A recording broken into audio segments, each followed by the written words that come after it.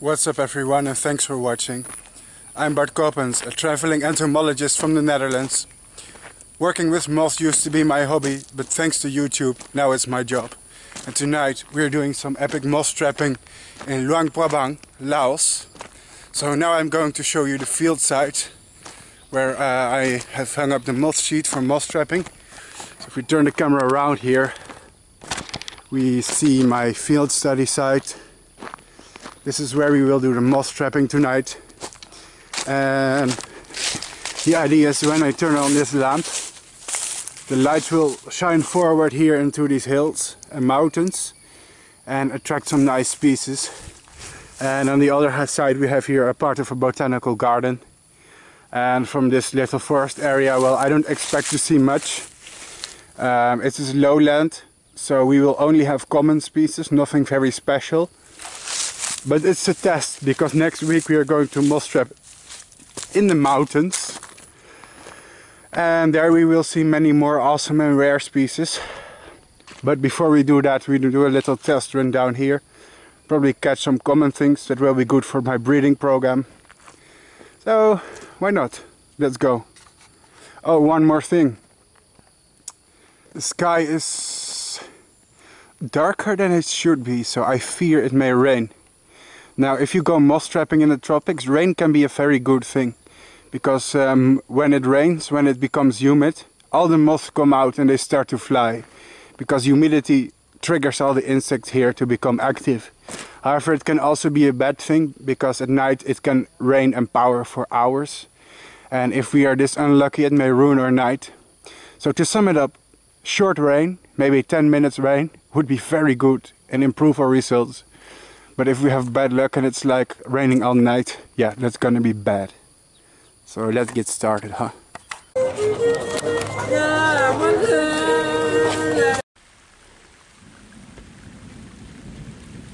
So the good news is, it started raining.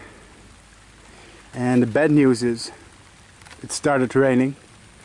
Let's hope that this is the gentle kind of rain that gives us a boost. And not the kind of rain that will ruin our whole night of moth trapping. And I just check and change the bowl. It's work again. Still have to look at BBC. Yeah, for some it's not a problem because we can buy it. I went to standard electronic. Standard electronic. But here they don't buy. You don't sell in these.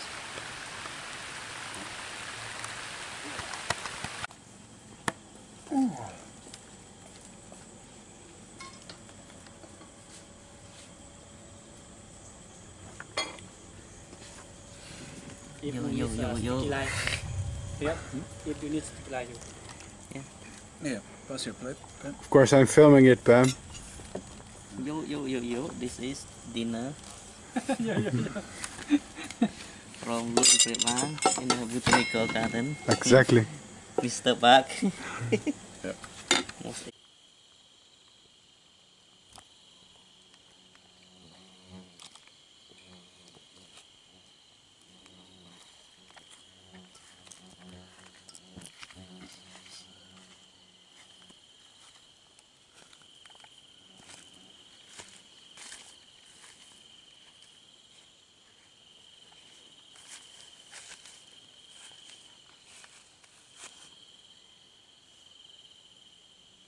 These are nice, see?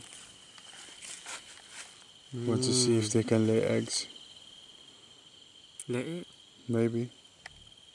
Oops.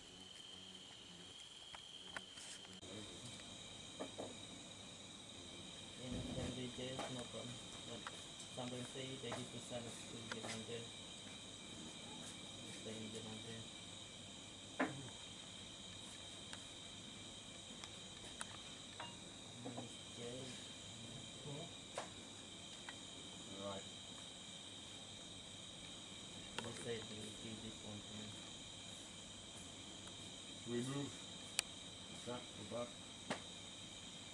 Yes. Most of you know Limantria dispar, the big bad gypsy moth from Europe. That's invasive in many parts of the world, such as America. However, not all the Lymantria are pests. Here we have a male of one of the many species of Lymantria in Europe, in Asia. Oops. And some of them can be beautifully colored, like this one. Very nice pattern here.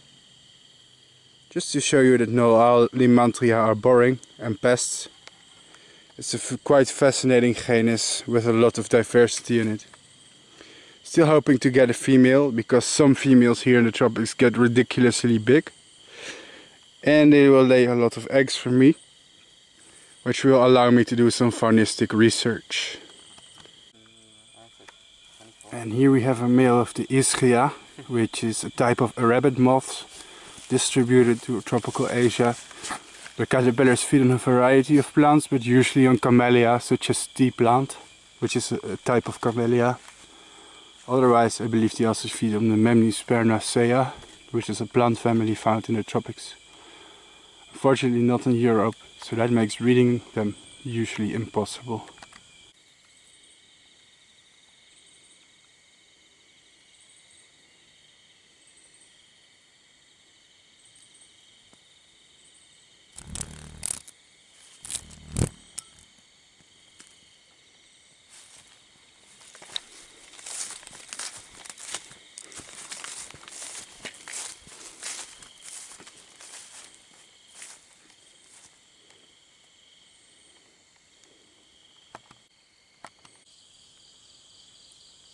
So it turns out that this hat is really amazing for moth trapping.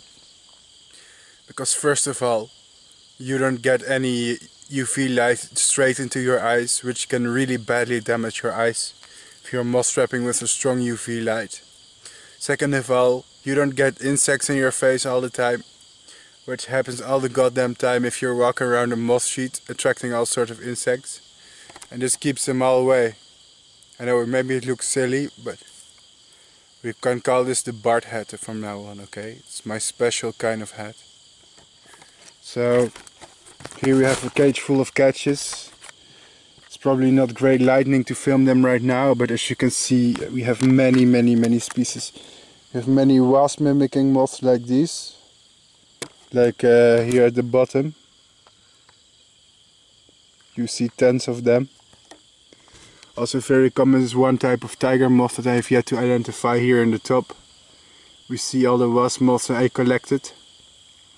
Sadly, I think they are all males, but I do not know if this species is breedable anyways.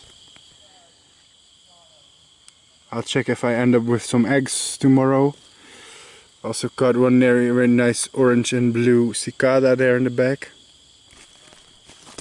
Okay, this video is not for showing quality image of moths, just give you a general impression. Also have the female of the cricula that you've seen before. Huh. Interestingly, one moth landed on my cage. I guess it wants to go inside. So this is very early into the night. I do not know the time. Let's check it out. Guys, I love my job. Yeah, forget the lame picture I have of myself here in the background.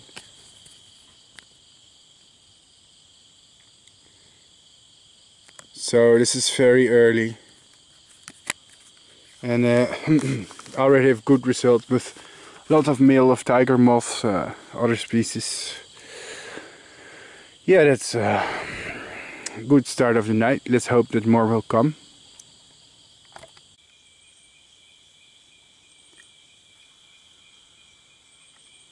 Absolutely beautiful. Just look at that. Finally.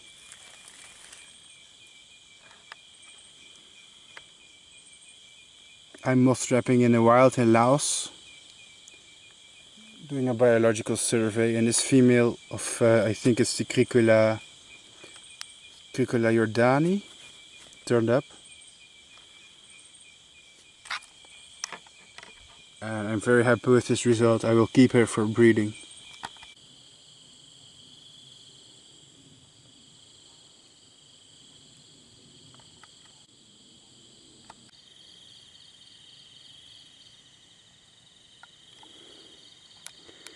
Here's a species that some of you Europeans will enjoy because you're familiar with the genus. It's an Uropteryx. What species it is, I have absolutely no clue. But yes, they are in tropical Asia too. And I have to ID this species at home, so you will see the species ID in the video title. But regardless, I just wanted to show you this. Thanks for watching. I believe that this beautiful pale specimen here, something related to the Acronicta. I have to look it up online after my bio survey, because I'm new in the tropics in Asia. So I still have to learn all these species that turn up. So I have to do it all over again after knowing some of the species in Europe. It's unbelievable, the biodiversity here. But yeah, it's definitely something close to Acronicta. I guess some of you people may enjoy the color of that one.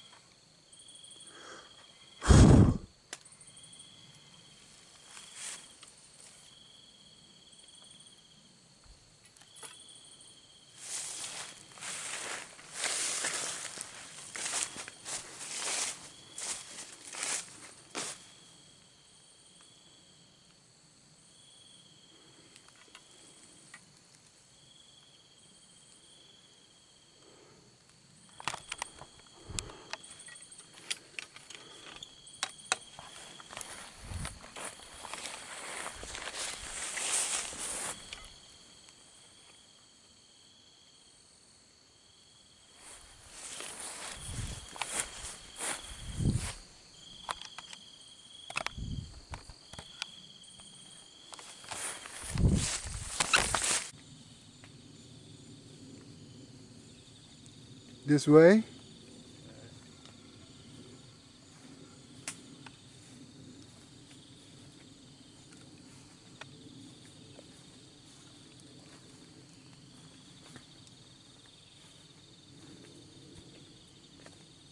What's this? This? Like, yeah. But what species? Do you know it? No, no. That's cool. It's like this rainbow. I don't know. Snake? I can see its head. Yeah. So this is kind of interesting. Looks like the male of some sort of leopard moth just showed up on my light trap here in Laos. And it's interesting because I haven't seen any Lasiocampidae here at all since I got here.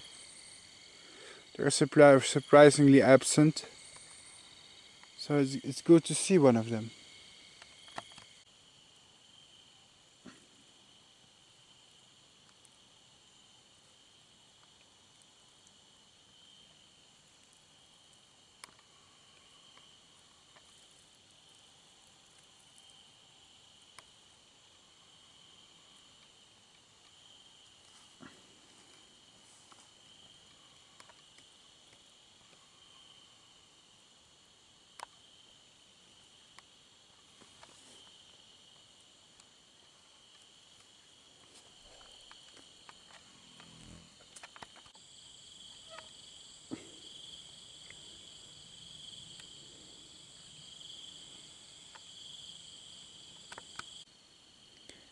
So today we are looking at genus Acronicta, a genus of tussock moths that's common in the tropics in Asia. They're very recognizable by their triangular diamond-like shape and very ghostly pale appearance. Majority of them are white or transparent. And those of you in Europe may know the Acronicta nigrum, which is a common species in Europe, as a reference to these.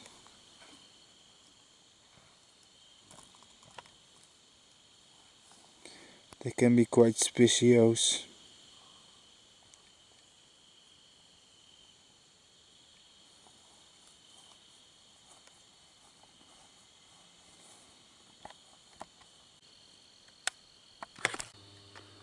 So after moth trapping all night, trying to catch moths, I went into the kitchen. And there happens to be the biggest moth I've seen here so far. And guess what? I actually got it. Beautiful.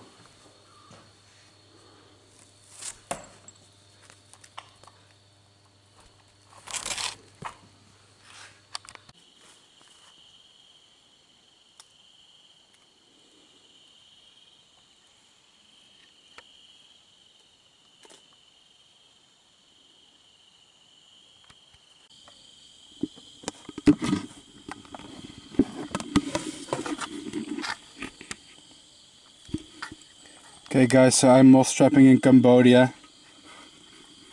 Sorry, actually it's Laos, not Cambodia, I should stop saying that. But these little wasp moths are so common. I just collect them in one bucket to keep them away from the light because there are so many. They will overwhelm the moth trap. But it's good to see moths in these numbers still.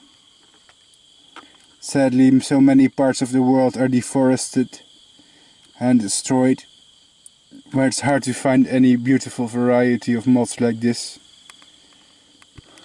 Luckily we still have the rainforests for now and the tropical regions. I know what I'm saying will sound like rambling bullshit to some of you, but it's half bullshit, half of me being tired and just talking some filler bullshit to narrate here with the moths. But so let's just set these guys free. I have no use for them. They're so common here. Go there, my little cuties. Come. Oops. They want to stay.